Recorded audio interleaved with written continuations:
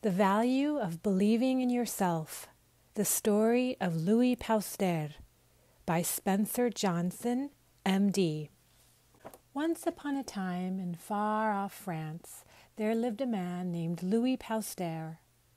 Now and then this man, who was a doctor of science, would put on his tall black hat and his bright orange coat and walk in the park. "I believe I can. I believe I can," he would say to himself as he went along. What do you think it was that Louis Pasteur believed he could do? It was something important, so important that Louis Pasteur didn't even notice the other people in the park. "I must find the invisible enemy," he said. "I must find the rabies germs that hide inside people and make them sick. So sick they die. Once I find that invisible enemy, I'll think of a way to kill it.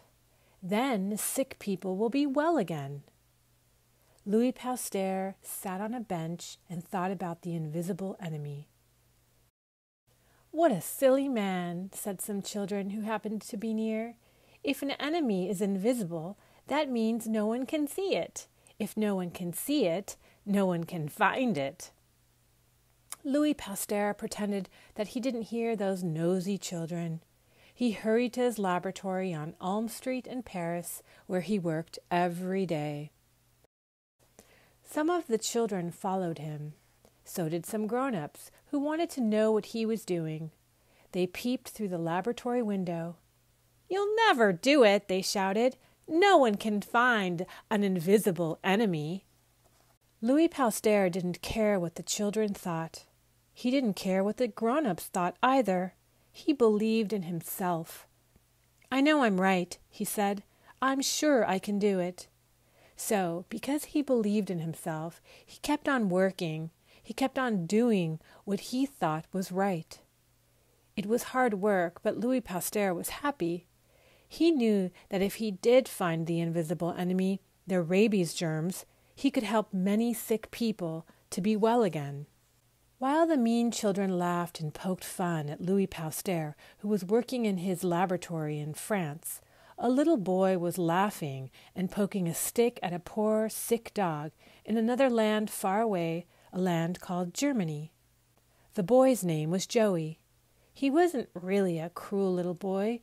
He was just thoughtless, as children sometimes are, and he liked to tease, as children sometimes do. Soon, Joey could see that the dog was very mad. He even had white foam around his mouth, foam like whipped cream. He tried to bark as if to say, "Stop it, but he couldn't bark. Something was wrong. Do you know what was wrong? Suppose you could look inside that dog with a great magnifying glass or a microscope. What would you see? That's right. You'd see the invisible enemy, the rabies germs that were making the dog so sick. The dog was so sick and so mad that he would bite at anything, even at the rocks or the trees. If he could, he would surely bite the boy who had poked a stick at him. When Joey went off, he didn't notice one very important thing. Can you see what that thing was? Yes, it was the gate. The gate in the fence had come open. The mad, sick dog could get out. He could run after Joey and bite him. That's exactly what the dog did. "Ouch! Ouch!" cried Joey as the mad, sick dog bit him on the arms and the legs. And then it happened. The invisible enemy, the rabies germs that were hiding in the dog, traveled from the dog's foaming mouth into the little boy. "Help! Help!" Joey shouted. "Daddy, please help me!" Joey's father heard, and he ran out of his cottage to see what was the matter. When he saw the dog biting his little boy, he was terribly afraid. Yes, he was a big, strong man, but he was afraid. Sometimes even daddies are afraid. But Joey's father was brave. He ran toward the dog. "Get away! Get away!" he shouted at the dog. He waved his arms and stamped his feet. The dog ran off. Joey's father chased the dog back through the gate. When the dog was safely behind the fence, Joey's father carefully closed the gate. But the damage had already been done.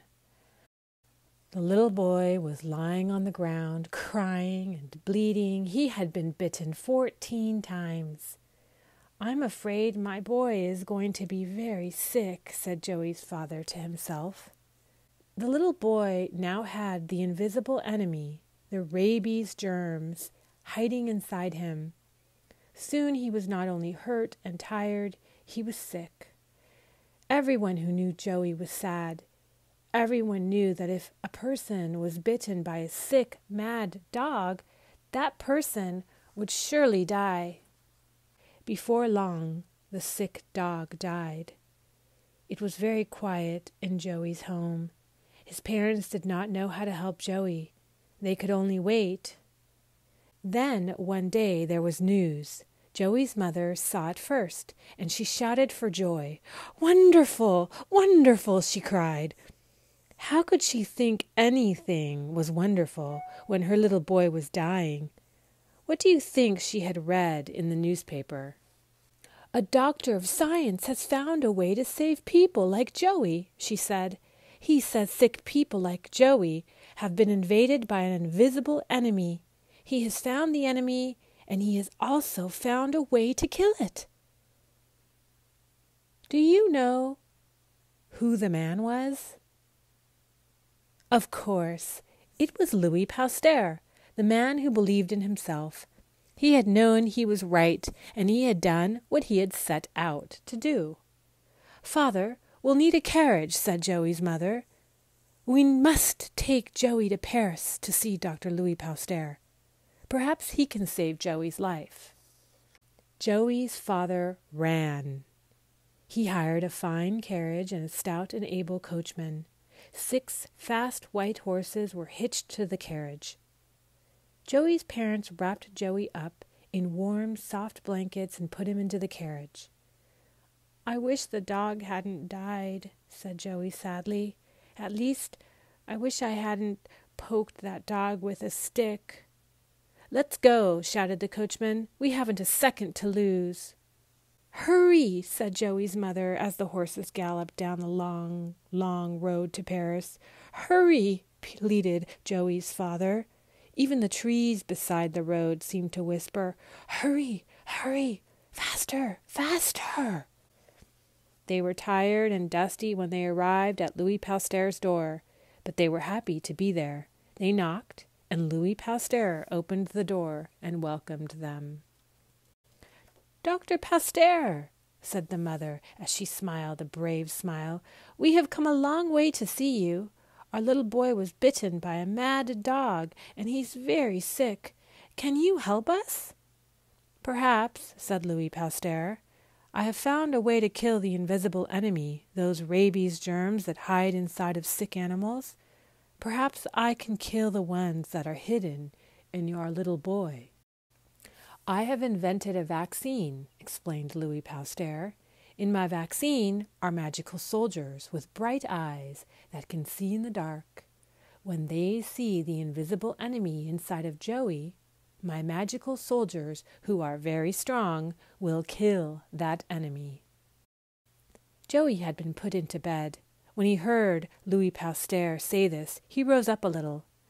"Dr. Pasteur," he said, "do you mean your magical soldiers will be inside of me?" "Yes," said Louis Pasteur. Joey looked puzzled. "But how will they get there?" "Very easily," said Louis Pasteur. "My magical soldiers can march through long needles and into little boys. They march together like a mighty army." "But needles hurt," said Joey. "Sometimes," admitted Dr. Pasteur. "But can you be brave, Joey, while my magical soldiers march into you?" "I'll be very brave," promised Joey. "Then you will be the first person to have a shot of my rabies vaccine," said Louis Pasteur. This worried Joey's father. The very first person? He wondered. Will it be dangerous? Are you sure your vaccine will work on a little boy? I believe it will, said Louis Pasteur, and he gave Joey his shot. The magical soldiers marched into the little boy. When they got inside Joey, they found that it was dark. The magical soldiers peered here and there with their magical eyes. At last they spotted the enemy, those rabies germs that had always been invisible. Until now.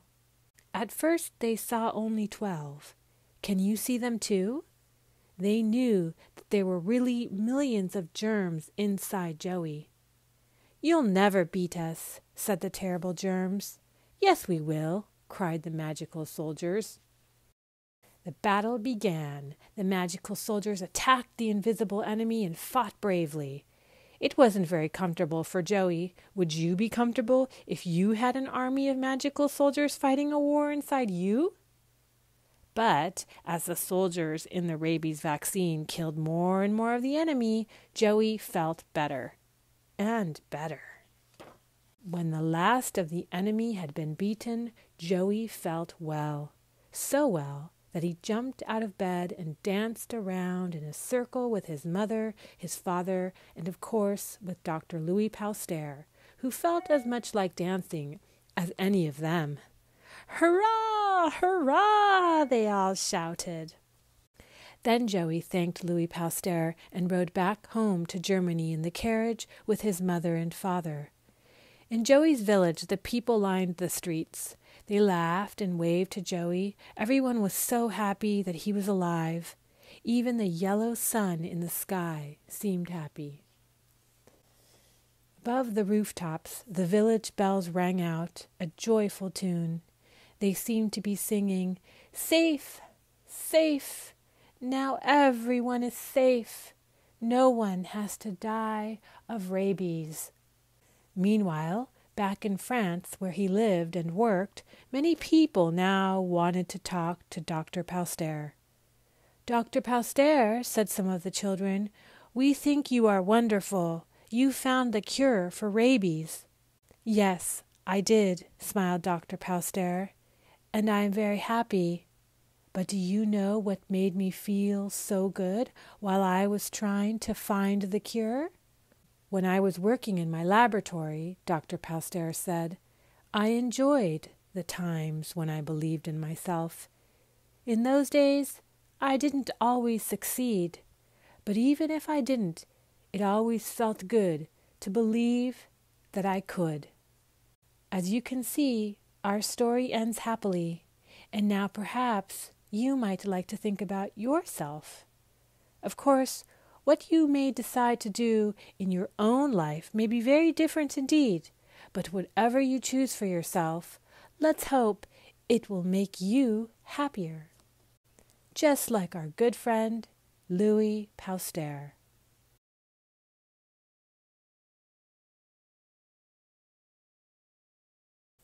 Louis Pasteur was born in Dole, in the province of Jura, France, in 1822.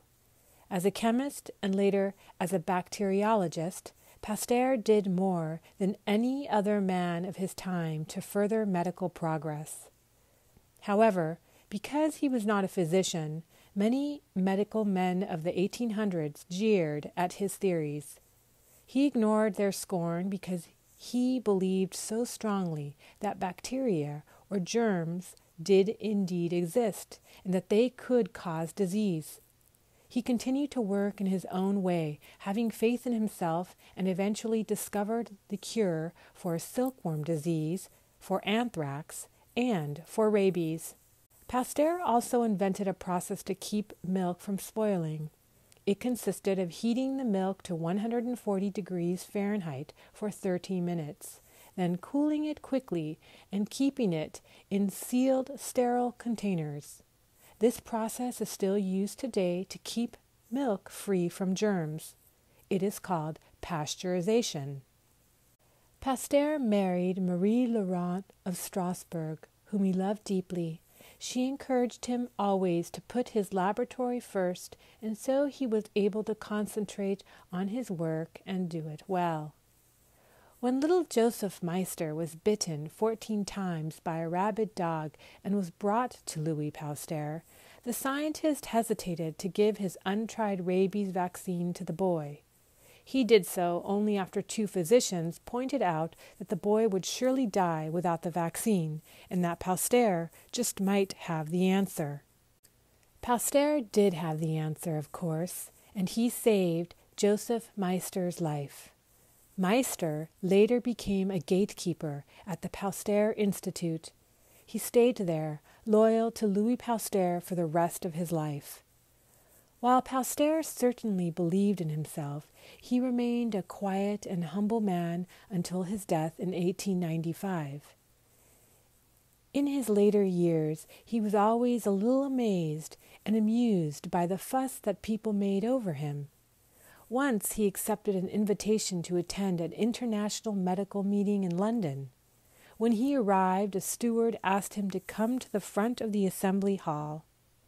Pasteur walked forward, and the members rose to their feet and applauded. Pasteur seemed somewhat disappointed. "The Prince of Wales must be arriving," he said. "I wish we had arrived earlier so we might gain a better view of him." But the chairman of the group only held out his hand to Pasteur. "No," he said, "it is for you. It is you they are cheering."